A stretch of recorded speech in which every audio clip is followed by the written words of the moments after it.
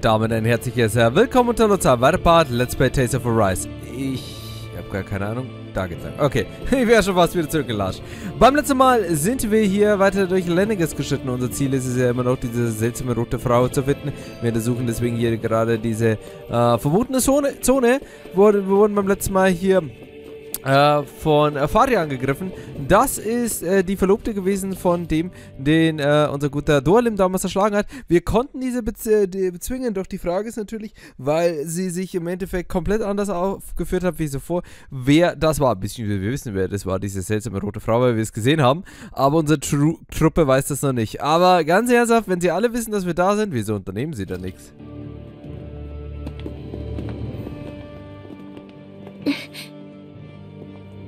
What is it, Rinwell? Do you hear something again? Yeah.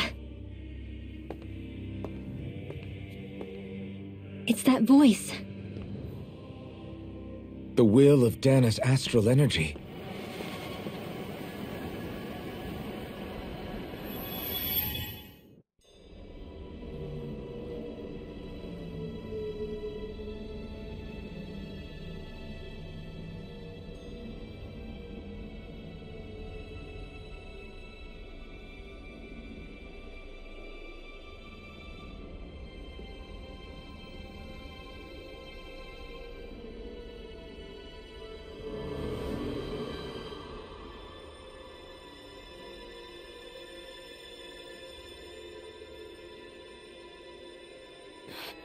What?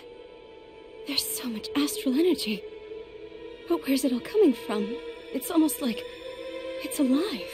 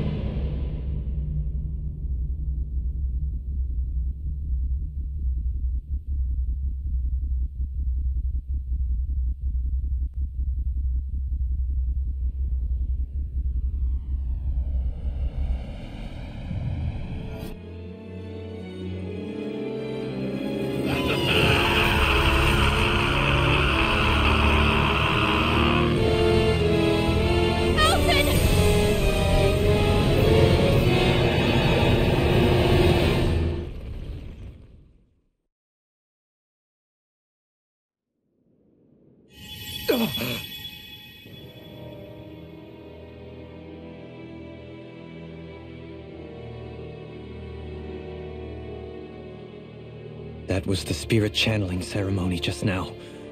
No, it was more than that. What the hell was that? It felt like everything was on the brink of... like the whole world was seconds from... Oblivion. It's the same vision as the one my thorns show me. A vision of impenetrable darkness that swallows up us and everything else. An empty void. A nothing so complete and dominating that there aren't even words to describe it. The end of time. The visions of the apocalypse you've been seeing. If I'd known how bad they were,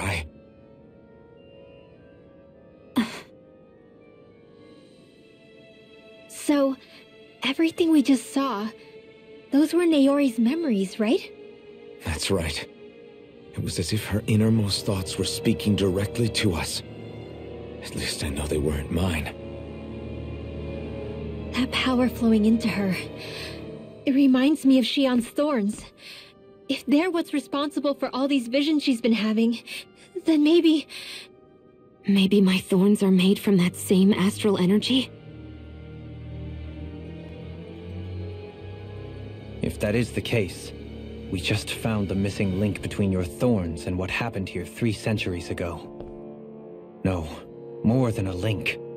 Perhaps even the very heart of the matter. I've never felt astral energy so powerful. What was that?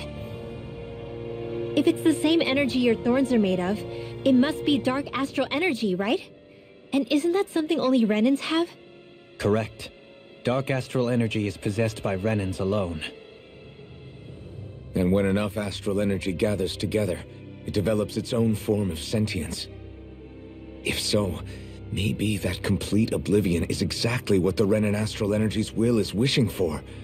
But why? I don't know. Will can be a pretty vague thing to nail down. It's more of a feeling, just like the will of Dahna. But the will of Dahna is made up of astral energy too, right? And if that's what's been showing us these visions... I don't know, should we really be getting so involved with this thing? Dahna's will would never want oblivion. But you can't say that for sure. Cut it out, you two.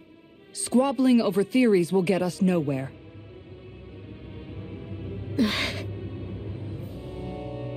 Let's keep moving. If it's Dahna's will showing us these memories, then I'm as clueless about its motives as any one of us. But if it could lead us to the truth, then I want to find out more. Shionne's right. All we can do is keep going. If these really are Naori's memories we're watching, there could be truths in them I was never aware of. And I think they may be the kinds of truths I need to confront if we're going to keep fighting. I'm sorry about what I said earlier. Come on, let's go. Finally. Do you think Faria was really being controlled by someone? Certainly seemed that way. The question is, who? The Red Woman? The same person who's behind all of this, I'll bet. Whoever that is. Brainwashed or otherwise, the feelings of resentment she holds towards me are real. Someone used her because they knew we'd hold back. If that's not playing dirty, I don't know what is. It does tell us one thing at least. Someone here in Lenegis is watching us. Someone who means us harm. There's no question. That attack was meant for us alone. By someone capable of getting inside a person and manipulating them like a weapon.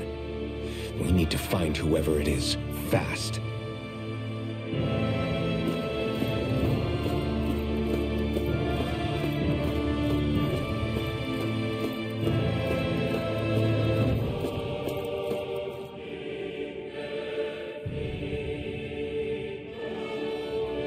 Soon, we might very well learn the truth behind Shionne's thorns, as well as my own past. I have to be ready to face anything. Whatever happens. I'm determined to save Shionne and Dahna. Nothing I learn can change that.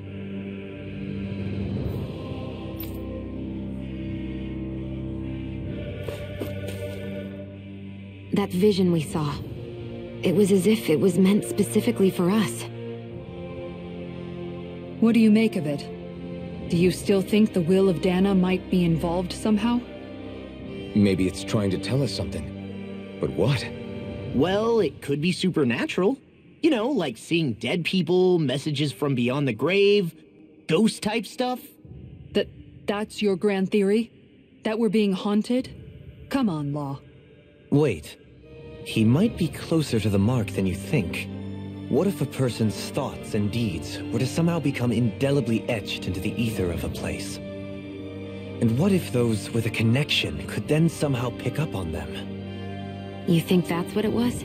Some kind of message someone left here for us? I am merely entertaining the possibility. Whether it was Dahna's will, or somehow connected to the Sovereign and Maiden's powers, I do not know. Okay, back up a sec.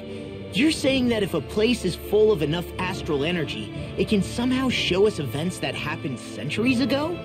More to the point, how does that much astral energy gather in one place anyway?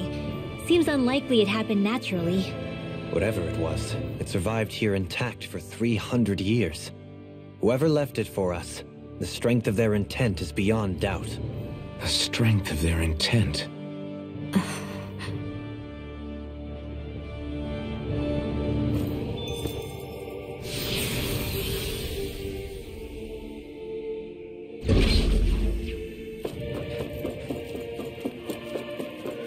Hold up, you guys. What is it? I want to look through that room over there. I'm curious what we'll find. That's the room you visited in your past, right? Sure. We can check it out.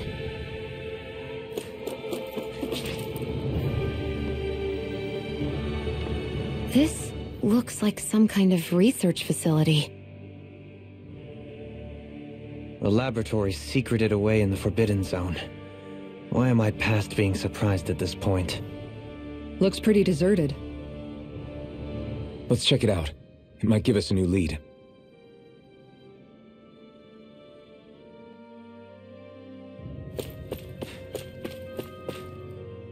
For the people of Lenegis, the Forbidden Zone is the stuff of dreams. Yet here I am, standing within its hallowed halls. It's off limits even for lords, then? Talk about an exclusive club. Being exclusive is one thing, but how many important facilities let in only the Sovereign? Doesn't that seem a little strange? Strange doesn't cover it. If it was only one room, maybe. But a place on this scale? How do they keep it from falling into ruin? Whoever the Sovereign is, they can't manage the upkeep of this whole place themselves. Did no one ever talk about it when you were growing up? No, not that I can remember. Then again, Sovereigns and Forbidden Zones weren't exactly breakfast table conversations. The Forbidden Zone is a hallowed place, at one with the Sovereign's authority, grounds of the one true ruler who presides over all Renans. That is what we believed this place to be. No, what we were made to believe it was. But now, it is finally time to discover this area's true purpose, and why it was kept hidden behind the scenes for so long.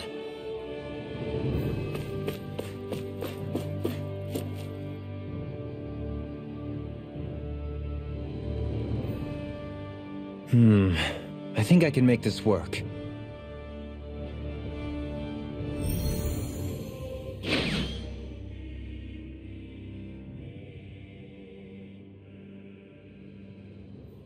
Well, can you make head or tail of it? These are experiment records by the looks of it. Reams of them, dating back hundreds of years. Let's see.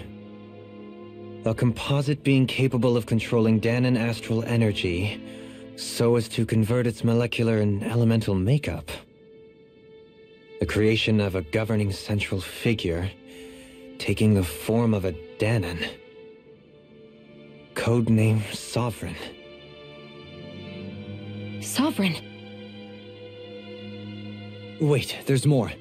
Research into utilizing force field crystals for the purpose of stable astral energy containment. That must be the Master Course. With all this raw data, there's bound to be records here somewhere about the Maiden and the Lords, too. About the Lords? Why would they be on there? Think about it. The Lord's crests are clearly of a piece with those of both the Sovereign and the Maiden. Not to mention the fact that the contenders to the crown are selected from otherwise regular Renan citizens. In other words, it may be that all Renans are unwittingly being made subject to some kind of grand scheme. What about the Sovereign? Does it say anything else?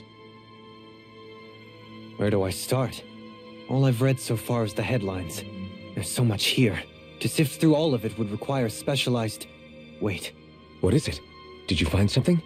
It's a list of names, with the title, Test Subjects, Sovereign. It's your call. Read it. There must be dozens of test subjects listed here. Hundreds even. All of them failures. Wait, I think I've found one that was successful. Test subject number 1273. Ethnicity, NA. Unique adjustment index, generation, NA. Given name, Alphen.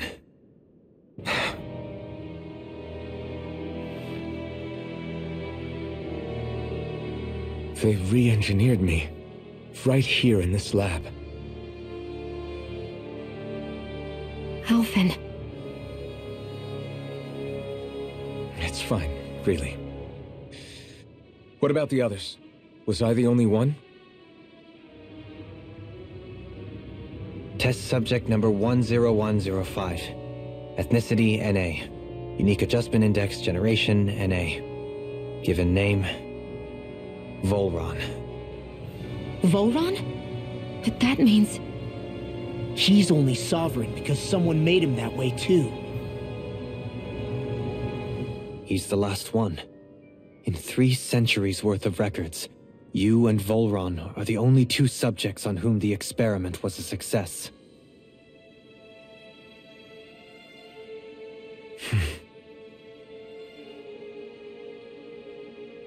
But what about the winners of the crown contests? Does this mean that none of them were ever crowned sovereign after all? Upon victory, the sovereign shall return to Rena and rule over Rena and Lenegis combined. When a new sovereign is decided, the outgoing monarch shall relinquish their post and live out the rest of their days on Rena. So we were told. But according to these records, there have only ever been 2 sovereigns, neither of whom had anything to do with the crown contest. It's all lies, including the part about the sovereign residing in Rena. The crown contest was never about deciding a new ruler. It must always have been devised for some other purpose. But even supposing that's true, someone must have been in charge for the past 3 centuries, right? If it wasn't the sovereign, then who was it? Crown contests have been held this whole time, in spite of the fact that there was already a sovereign. Me. Meaning that for the past 300 years, someone out there has to have been maintaining that lie. The same person I'm willing to bet is behind all this. The Red Woman? It's possible. But that doesn't necessarily mean she's the mastermind behind this scheme. She could be working for someone else. Someone back on the Renan homeworld. Either way, it's fair to say she's definitely involved somehow. What about the data records? Is there no other information that could help us? Not that I can see. Just file upon file of experiment results. There's nothing here about who's behind all this, or what their endgame is, unfortunately. I've barely managed to scratch the surface, mind you. You won't be able to read through it all, but you're welcome to take a look through what you can, while we're here. I'll do that.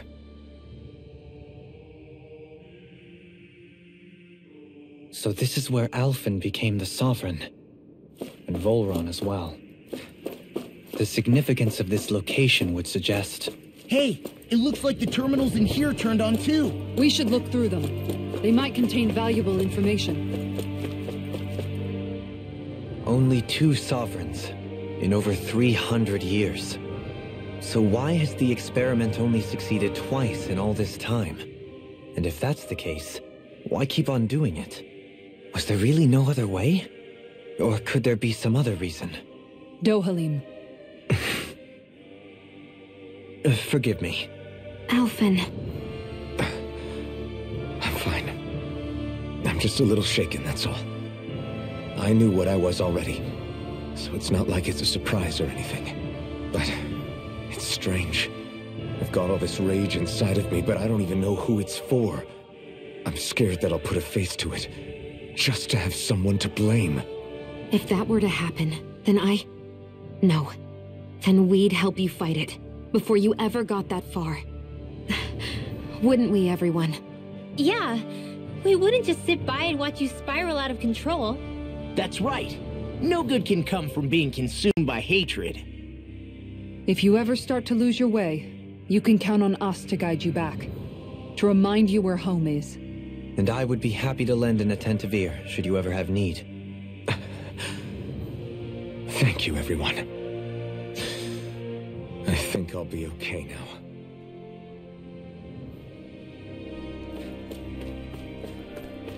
Also eine sehr, sehr interessante Szene, in der wir sehr viel erfahren haben. Ich muss noch ganz ehrlich sagen, als sie so gesagt haben, Volrum, ich dachte mir, Alter, was heißt jetzt überrascht? Das wurde uns doch mal gesagt. Na gut, fangen wir hier hinten mal an, oder? Zeigt die Ausstattung dieses Raums. Wurde schon lange nicht mehr was. Okay, cool. Ich dachte, wir erfahren wirklich was, aber naja. Hier, zeigt ländliche Struktur und man sieht dort Rohre über den Transporter von Astralenergie rausgetragen wird.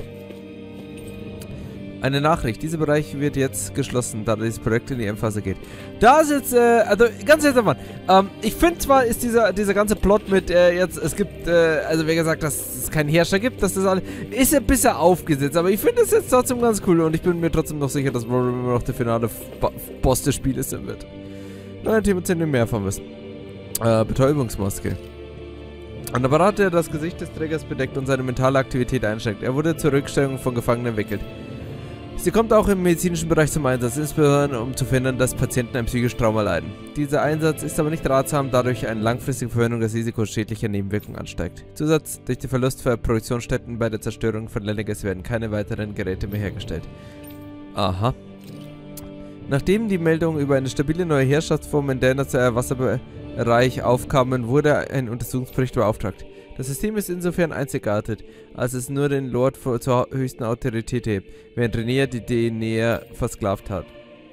Tesselbeck Nummer 10.105 diente als derzeitiger Lord des Reiches und hat diesen Titel ohne Einsatz besonderer Macht, Drogen und Geräte erlangt.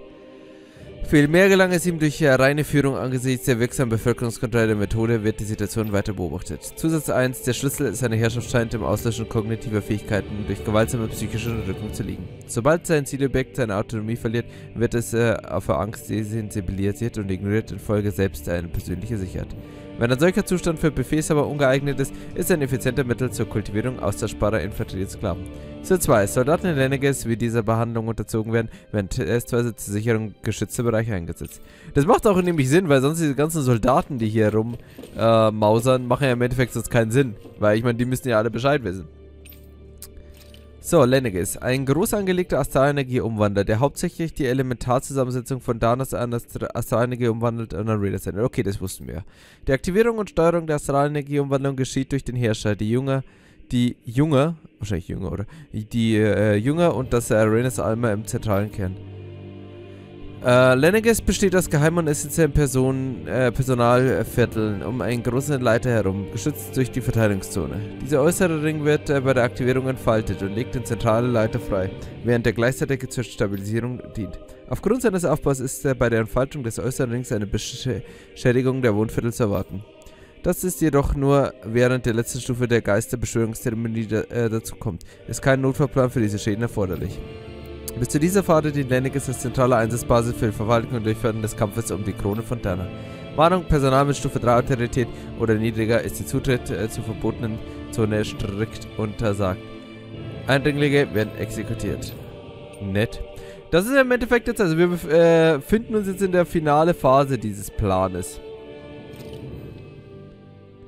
Ein riesiges Geistergefäß, das für die Geisterbeschwörungszeremonie in Dahna platziert wurde.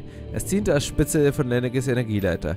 Wenn er in dänischen Gewässern landet, fährt er in 2 Reihen an Leistungsarmen aus. Die vertikalen Arme sind mit dem Zentrum Dahnas verbunden. Die horizontale Leute, ich kann immer Arme aussprechen. Arme umhüllen gleichzeitig die gesamte Oberfläche Dahnas. Nach der Aktivierung verbindet er sich mit der biologischen Geistgefäßen in jedem Bereich und erntet so die gesamte Astralenergie des Planeten. Die gesammelte Energie wird über Lenniges an Rena übertragen. Da der Bau und die Anpassung im Regulierungsbereich der verbotenen Zone stattfinden, wird Lenniges äußere Ring entfaltet. Aufgrund seiner halbautomatischen Funktionsweise ist nur bei Bedarf und Einsatz von Wartungspersonal erforderlich. Abgesehen davon ist kein Personaleinsatz nötig, um die Funktion zu gewährleisten. Zu Seins, darf ich jetzt mal fragen, also egal wieso haben sie das nicht von Anfang an gemacht? Zusatz: Der abtrennbare Ernte 1 explodiert durch das Wüten des Herrschers auf Dahna und wurde zerstört. Ah, okay. Zusatz 2: Der Landepunkt des abtrennbaren Ernters 2 entspricht dem Landepunkt des Vorgängermodells. Das liegt in der Explosion des Vorgängermodells, durch die planetare Topographie veränderte, was die Verbindung mit dem Zentrum Dahnas erleichtert. Ich verstehe nicht, wenn das eine Möglichkeit ist, hier komplett die Astralenergie einfach auszusaugen. Wieso haben sie das nicht von Anfang an gemacht? Und das mit dieser Geisterbeschwörung habe ich jetzt auch noch nicht so ganz verstanden. Lords. Bei jedem Kampf um die Throne werden 5 der fähigsten renäischen Bürger als Lords auserwählt und treten an, der nächste Herrscher zu werden. Während der Herrschaft wird ihnen Stufe 3 Autorität sowie eines von 5 Elementarreichen mitsamt des entsprechenden Meisterkampf verliehen. Interessant, weil Stufe 3 haben wir gelernt, langt nicht, um hier reinzukommen. Sie hatten außerdem ein Wappen, das ihr jeweiliges Element ausweist. Die Auswahl berücksichtigt nur die Astralkünste sowie körperliche und geistige Eigenschaften. Andere Funktionen wie Alter haben keinen Einfluss. Da nur die stärksten in ihr Lords werden, verleiht der Titel einem Lord keine zusätzliche Kraft. Es ist jedoch zu beachten, dass Lords nicht die einzigen sind, die die Masterkenntnisse eine Macht entlocken können. Alle Renier müssen am Auswahlvorgang teilnehmen und die Annahme des Titels ist Pflicht. Geeignete Kandidaten dürfen darauf nicht verzichten. Ja, das haben wir an Dualem gemerkt. Falls ein amtierender Lord nicht mehr in seiner Rolle dienen kann, muss schnell ein Ersatz gefunden werden. So, dies ist ein Bericht zum zweiten erfolgreichen Testexperiment im Herrscher-Testwerk. Ja, das ist dann, aber dann ist die goldene Frage, wieso, also war Volram vielleicht die ganze Zeit der Herrscher und nur weil eben der Herrscher gestorben ist, hat man ihn ist einfach als Ersatz hier schnell eingesprungen. Testwerk 10.105, Name Volram, Generation K1, wieder angleich Index, Ethnie, keine Ahnung. Keine Ahnung, keine Angabe, glaube ich, aber keine Ahnung, klingt besser. Das Zielobjekt weist ein hohes latentes Potenzial auf, zeigt jedoch Merkmale mentaler Instabilität. Echt? Sowie eine starke Abneigung, Befehle zu befolgen. Die Risiken, die es darstellt, übertreffen sogar die des letzten sehr erfolgreichen Zielobjekts, das selbst scheitere. Seine Beseitigung wird erwogen. Zusatz: Dies ist der erste erfolgreiche Fall in 300 Jahren. Die zuvor genannten Risiken werden dank Kontrollprotokollen inzwischen minimiert. Zielobjekt wird unter der Annahme beobachtet, dass Plan 2 umgesetzt wird und in Dahna unter der Tarnung eines Lords eingesetzt. Seltsam. Na okay, Leute, wir werden uns hier die restlichen Unterlagen noch anschauen und dann mutmaßen wir beim nächsten Mal weiter. Bis dann, haut rein, auf Wiedersehen, ciao.